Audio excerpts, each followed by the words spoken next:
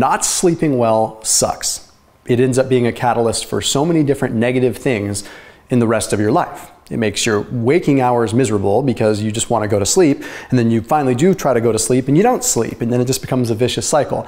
It probably is one of the worst things that you could experience, and the negative outcomes from long-term poor sleep are really terrible.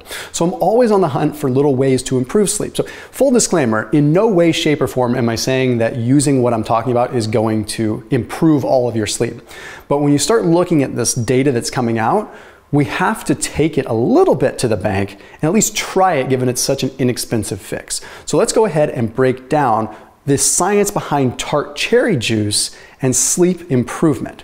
After today's video, you can save 25% off your entire Thrive Market grocery order. Okay, your entire grocery order. So you can go to Thrive Market, you can order whatever foods you really want in terms of how you want to stock up your house. I'm pretty sure they even have some Tart cherry there, which is pretty awesome. But your entire grocery order, you'll save 25% off. Then it gets delivered to your doorstep, and you have it in a couple of days, and wham bam, thank you ma'am, you're done. Okay, plus you get a free gift when you use that link down below. So that link saves you 25% off your entire grocery order, plus you get a free gift. So just try it, give it a shot. If you don't like it, it's not a big deal. You can at least get one of your grocery orders through it, and if it doesn't blow your mind, then don't do it. Okay, that link is down below. Let's break it down with the science. So this first study looking at Tart cherry juice was published in the European Journal of Nutrition. It wasn't a huge study, but it did take a look at subjects that were consuming Tart cherry juice versus a placebo for 7 days. Those that consumed the Tart cherry juice ended up having significantly higher levels of melatonin from baseline. Their melatonin levels ramped up, whereas the placebo group didn't really have a ramp up in melatonin at all. Now, the cool thing is the melatonin levels still stayed within the natural range. They didn't skyrocket up above it. And that's some of the concern I have with melatonin supplements, right?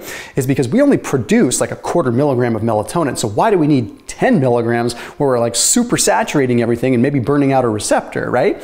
So being able to get it on the high end of our natural range is a very good thing. But additionally, we can't just look at melatonin. We actually have to look at sleep, right? We have to look at how it improved. Well, all the parameters of sleep improved, and they did not improve in the other group.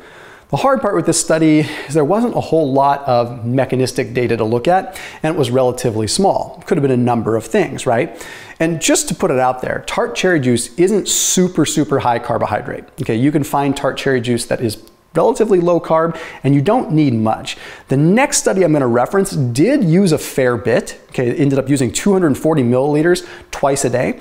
But if you're doing low carb, you could probably drop that down and still get similar effects. But if you're not doing low carb, you're looking at a relatively low carbohydrate fix that isn't going to be super high glycemic in the first place. Anyhow, let's break down this next study because this is where it gets interesting. This study was published in the American Journal of Therapeutics, and it used polysomnography, where it actually looked at a real sleep study, their sleep waves and everything like that, to look at how their sleep potentially improved. Okay, so in this case, 2 weeks of Tart cherry juice utilization, 240 milliliters 2 times per day for 2 weeks compared to placebo.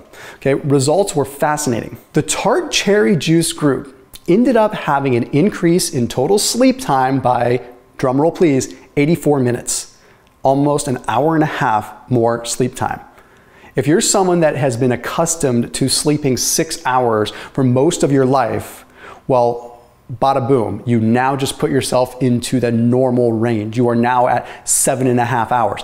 That is pretty darn fascinating. Okay, and that is nothing to sneeze at. That's not insignificant data. We may not know 100% the mechanism. We may not know what's going on. It may be small data, but it's pretty earth-shattering when you start looking at other studies with Tart cherry. And you see there is an increase in melatonin, is an increase in subjective and some absolute sleep scores, and then you start seeing this. So what is the potential mechanism? Well, researchers with this study, they noticed a few things, okay? They did notice that there were higher levels of B2 in the brain. Now, we'll talk about that in just a second. So this is called a procyanidin. So procyanidin B2 can modulate inflammatory responses in the brain. Okay, neuroinflammation is a very complicated subject that is far beyond my pay grade, but neuroinflammation, essentially, you have to think of it as static. Okay, if you have a lot of static in your brain, signals and neurotransmitters and all these junctions are fuzzy. Okay, it's like driving across a bridge with a bunch of fog. You just don't know when the bridge ends. You don't know if there's a gap in the bridge. You don't know if there's a hole and you're going to fall out and Arnold Schwarzenegger is going to scream that the bridge is out. You just never know when it's going to happen, right? So that's what's happening in your brain when there's a bunch of inflammation. It's the simplest, most colloquial way of putting it. But what they did find is that this B2 seemed to reduce the inflammation, but it also increased tryptophan availability. What does this mean? Okay, well, you've probably heard me talk about tryptophan is an amino acid. And what happens is tryptophan, via what's called tryptophan hydroxylase, converts into serotonin. Okay, that is a neurotransmitter that allows us to sort of feel good. It's the feel-good neurotransmitter. But serotonin also triggers melatonin. Well, it doesn't trigger it, it actually converts into melatonin in the pineal gland. The pineal gland then releases melatonin. So by increasing tryptophan availability, you're making more tryptophan available to convert into serotonin, to convert into melatonin, which explains why there was this increase in melatonin levels just to the high end of the natural range. Okay? When you look at how tryptophan plays this role, alongside the neuroinflammation modulation, think about it. You now have more of this neurotransmitter that is sort of a messenger for the signal, right? It's a messenger to transmit across the synapse. Well, you've also reduced the fog, so that synapse is like a bridge, right? That serotonin, that's going to be a neurotransmitter that sends a message from one side of land to the other side of the land. It like is the bridge. It's like a gondola. This goes across this canyon. Okay, but if there's fog and neuroinflammation, the serotonin can't really get across. So not only have we reduced the fog, but we've also made more gondolas. Okay, so instead of having one gondola that can barely get across this foggy gap or foggy canyon, you now hypothetically have 100 gondolas with less fog. So you see what I'm getting at here. Now, this is purely mechanistic and we don't know absolutely, but the data is pretty darn interesting and it's something that I've personally tested out.